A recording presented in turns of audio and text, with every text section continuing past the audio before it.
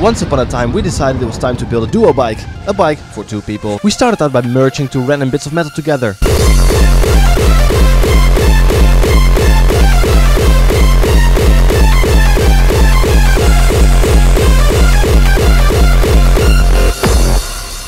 Without any jokes, we were actually inspired by this 100-year-old video. We figured if they could do it back then, we can do it now. Let's give it a try.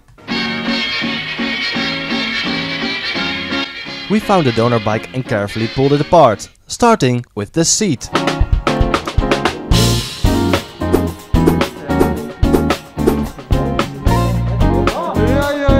Then we sent an Allen key into space.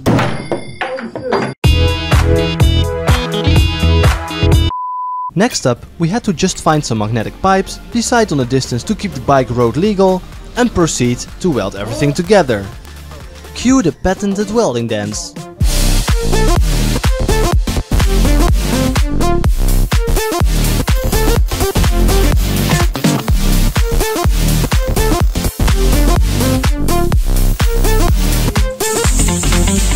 And then we did some more building of stuffs and it was done. Let's ride it.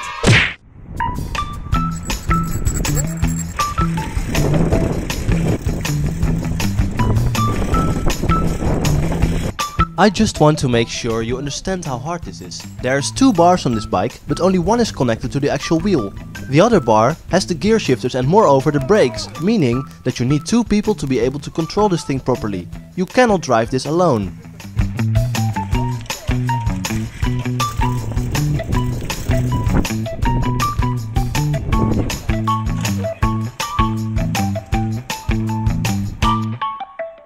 Just riding wasn't a challenge anymore. We decided to go for a skate park and do some tricks.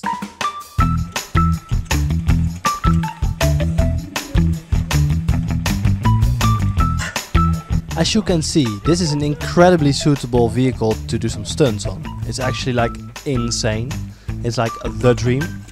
And then we decided it might be wise to cross this very narrow bridge with only one person on there, which makes the bike fully unbalanced. It went so close, look at this freaking centimeter of the edge driving, oh my god.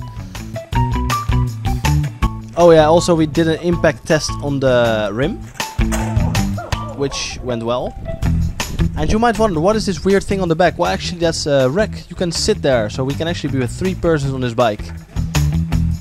It's even possible to store this thing in a standard normal bike storage. It's just insane. This has been a very strange and in-between-ish project. Please consider subscribing for more regular uploads on more epic projects. Thanks for watching and see you in the next video.